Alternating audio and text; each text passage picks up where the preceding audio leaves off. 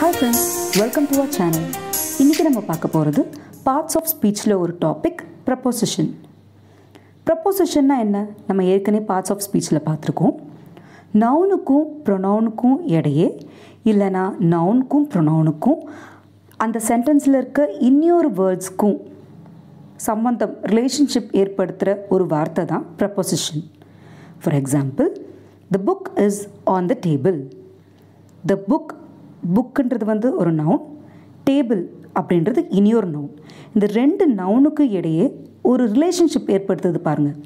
Book, table. இந்த book எங்கே இருக்குது? டேபிள் மேலே. அப்போ the book is on the table. On அப்படின்றது தான் ப்ரப்போசிஷன். ப்ரப்போசிஷனில் 5 டைப்ஸ் இருக்குது.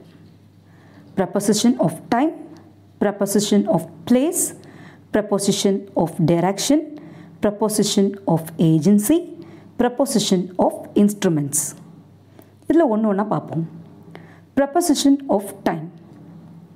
நேரத்தை குறிப்பிடுறதுக்கும் நேரத்துடன் தொடர்புடைய கிழமை, மாதம், ஆண்டு, யுகங்கள், காலங்கள் இதுக்கெல்லாம் நம்ம preposition of time யூஸ் பண்ணுவோம்.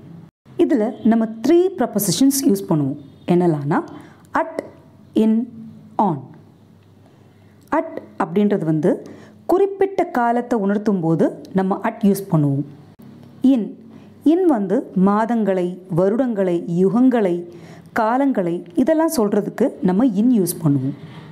ஆன் தேதிகளை, நாட்களை குறிக்கிறதுக்கு நம்ம ஆன் யூஸ் பண்ணுவோம். கொஞ்சம் எக்ஸாம்பிள்ஸ் பார்ப்போம், உங்களுக்கு ஈஸியாக புரியும். அட்க்கு வந்து என்னெல்லாம் எக்ஸாம்பிள்ஸ்னால் at 9 o'clock. குறிப்பிட்டு 9 o'clock அப்படின்ற பர்டிகுலராக சொல்கிறனால at 9 o'clock, at night, at bedtime, at sunrise, at the moment. இதெல்லாம் குறிப்பிட்ட காலத்தை அந்த பர்டிகுலர் டைமை ப்ரிசைஸாக சொல்கிறதுனால நம்ம at யூஸ் பண்ணுறோம். இன் எங்கெல்லாம் யூஸ் பண்ணலான்னு பார்ப்போம். இன் August, in winter, in 2014, in the coming century, in the future. இதுக்கெல்லாமே நம்ம இன் யூஸ் பண்ணுவோம். ஆன் எங்கெல்லாம் யூஸ் பண்ணுவோன்னு பார்ப்போம். On Monday, on Sundays, on 17th August, on republic day, on Christmas. இந்த மாதிரி டேட்டுகளையும் நாட்களையும் குறிக்கிறதுக்கு நம்ம ஆன் யூஸ் பண்ணுவோம். ஆனால் இதில் ஒரு எக்ஸப்ஷன் இருக்குது. இந்த 3 வேலைகள், ஒரு நாளில் இருக்க 3 வேலைகள் இருக்குல்ல, மார்னிங், ஆஃப்டர்நூன், ஈவினிங், இதுக்கு வந்து நம்ம இன் தான் யூஸ் பண்ணுவோம். நைட்டுக்கு மட்டும்தான் அட் யூஸ் பண்ணணும். At night, at mid night, பாக்கி எல்லாத்துக்குமே இன் தான் யூஸ் பண்ணணும். இந்த மார்னிங், இந்த ஆஃப்டர்நூன், இந்த evening. Next preposition of place. ஒரு பொருளோ நபரோ எந்த பொசிஷனில் எங்கே லொக்கேட் ஆகிருக்காங்க அப்படின்றது சொல்கிறதுக்கு நம்ம preposition of place யூஸ் பண்ணுவோம். எக்ஸாம்பிள்ஸ் பார்க்கலாம். ஆன் அப்படின்றது வந்துட்டு மேலே அப்படின்ற தமிழ் வார்த்தையை குறிக்கும். The book is on the table. Book வந்து மேஜையின் மேல் உள்ளது. அப்போ மேலே இங்கே வந்து ஆன் யூஸ் பண்ணணும். அதாவது ஒரு ஆப்ஜெக்ட் இன்னொரு ஆப்ஜெக்ட் டச் பண்ணி இருக்கிற அந்த இதுக்கெல்லாம் நம்ம ஆன் யூஸ் பண்ணுவோம். புக்கு வந்துட்டு டேபிளை touch பண்ணியிருக்குங்கள, so book is on the table அப்படின்னு சொல்கிறோம். நெக்ஸ்ட்டு அபோவும் மேலே அப்படின்ற அதே இதை தான் குறிக்கும். ஆனால் இங்கே இந்த 2 ஆப்ஜெக்ட்ஸும் டச்சாக இருக்காது. For example, the sky is above as. Sky வந்து நமக்கு மேலே இருக்கிறது, வானம் நமக்கு மேலே இருக்கிறது, இதுதான் அதோட அர்த்தம். வானம் நமக்கு மேலே இருக்குது, மேலேன்ற வார்த்தை இங்கே யூஸ் பண்ணுவோம். ஆனால் நம்ம வானத்தை டச் பண்ணலை, அப்போது இங்கே அபோவ் யூஸ் பண்ணணும். ஓவர் இதுவும் மேலே அப்படின்ற ஒரு வார்த்தையை தான் குறிக்கும். ஆனால் ஓவரை எங்கே யூஸ் பண்ணணும்னா மூவ் ஆகிற ஒரு ஆப்ஜெக்ட்டுக்கு, மூவ் ஆகிற ஒரு திங்ஸ்க்கு தான் நம்ம வந்துட்டு ஓவர் யூஸ் பண்ணணும். Example, the snow is falling all over the country. பனி வந்துட்டு த்ரூ அவுட் த கண்ட்ரி பெய்துட்ருக்கு அப்படின்னு நம்ம சொல்கிறோம். பனி வந்துட்டு மூவ் ஆகிட்டுருக்கு, கரெக்டாக பெய்து கொண்டிருக்கிற ஒரு பனிக்கு நம்ம என்ன சொல்லுவோம்? Snow is falling, பெய்துட்ருக்கு. அப்போ அது மூமெண்ட் ஆகிட்டுருக்க ஒரு செயல் தானே, அந்த இடத்துக்கு நம்ம ஓவர் யூஸ் பண்ணணும். நெக்ஸ்ட் இன் ஃப்ரண்ட் ஆஃப், முன்னாடி அப்படின்ற அர்த்தம் வரும். The book is in front of him. Book வந்து புத்தகம் வந்து அவன் முன்னால் இருக்கிறது. அப்போ அந்த முன்னாடி, இந்த முன்னால் இதுக்கெல்லாம் நம்ம இன் ஃப்ரண்ட் ஆஃப் அப்படின்றது யூஸ் பண்ணுவோம். பிசைட், பிசைட்க்கு வந்து அருகில் அப்படின்னு தமிழில் சொல்லுவோம். She sat beside him during dinner. அவள் அவனது அருகில் உணவின் வேளையின் போது அவன் அருகில் இருந்தாள், அமர்ந்தாள். அப்படின்றத அருகில் இந்த இடத்துல பிசைட் யூஸ் பண்ணுவோம். Next below. பிலோ வந்து கீழே அப்படின்ற அர்த்தத்தை குறிக்கும். The water level is below the mark. Water level வந்துட்டு அந்த மார்க்குக்கும் கீழே இருக்குது, அந்த இடத்துல நம்ம பிலோ அப்படின்ற வார்த்தையை யூஸ் பண்ணுவோம். நெக்ஸ்ட் அண்டர், அடியில்.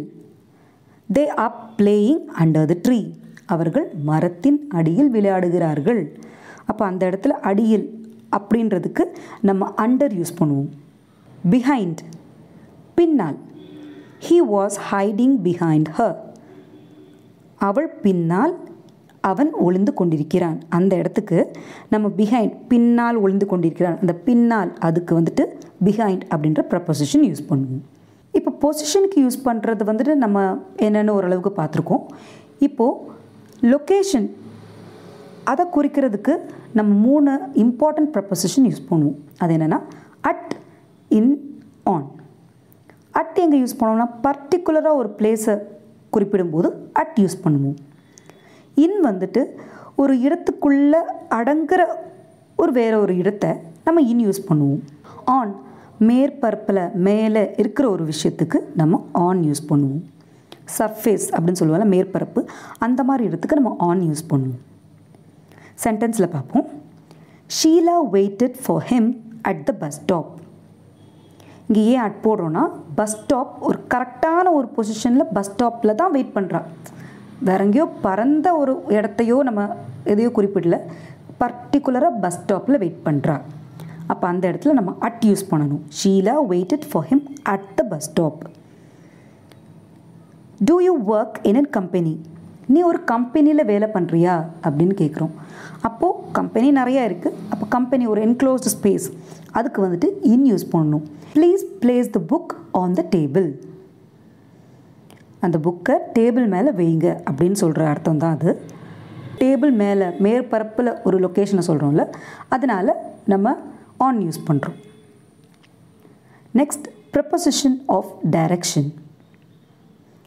எப்படி ஒரு விஷயம் இல்லைனா ஒரு பொருள், ஒரு நபர் எந்த வழியில் செல்கிறாங்க, மூமெண்ட், அதை குறிக்கிறதுக்கு நம்ம ப்ரெப்போசிஷன் ஆஃப் டைரக்ஷன் யூஸ் பண்ணுவோம். எக்ஸாம்பிள்ஸ் பார்ப்போம். டு, இக்கு அப்படின்ற வர இடத்துக்கெல்லாம் நம்ம டு யூஸ் பண்ணுவோம். அதாவது ஒரு எக்ஸாம்பிள் பார்ப்போம். I want to meet him. நான் அவனை மீட் பண்ணுறதுக்கு போகிறேன்.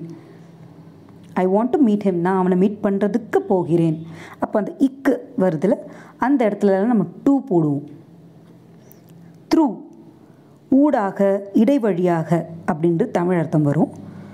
பூந்து போகிறது அப்படின்னு ஜென்ரலாக சொல்லலாம், இல்லை அதன் மூலமாக, இந்த மாதிரிக்கெல்லாம் நம்ம த்ரூ யூஸ் பண்ணலாம். Example, they walked slowly through the forest. காட்டுக்கு இடையில் அவங்க மெதுவாக நடந்து போனாங்க. இடையில், காட்டுக்கு இடையில் இப்படி போனாங்க, அந்த இடத்துல த்ரூ யூஸ் பண்ணணும். Next into.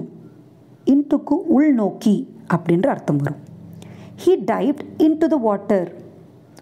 அவன் தண்ணிக்குள்ளே விழுந்த, அந்த குள்ள அப்படின்லாம் சொல்லுவோம்ல, அந்த இடத்துல இன்டு யூஸ் பண்ணணும். He dived into the water. அப், மேல் அப்படின்னு சொல்கிறதுக்கு அப் யூஸ் பண்ணுவோம். He climbed up the stairs. அவர் படிக்கட்டுகளில் ஏறினார். ஆக்சுவலி என்னென்னா அவர் படிக்கட்டுகளின் மேல் ஏறினார். அதுதான் நம்ம ஜென்ரலாக படிக்கட்டுகளில் ஏறினா சொல்லுவோம், அந்த மேல். அப்போ அதுக்கு வந்துட்டு he climbed up the stairs அப்படின்னு யூஸ் பண்ணுவோம். டவுன், கீழ். Tears role down her face. கண்ணீர் வந்துட்டு அவள் முகத்தில் கண்ணீர் வழிந்தது. கண்ணீர் எப்படி நோக்கி வழியும், கீழே நோக்கி இப்படி வழியுது முகத்தில். அப்போ அந்த இடத்துல டவுன் யூஸ் பண்ணுறாங்க. Tears role down her face. கண்ணீர் வழிந்தது. எங்கே வழிந்தது? கீழே நோக்கி வழிந்தது. அதுதான் ப்ரெப்போசிஷன் ஆஃப் ஏஜென்சி.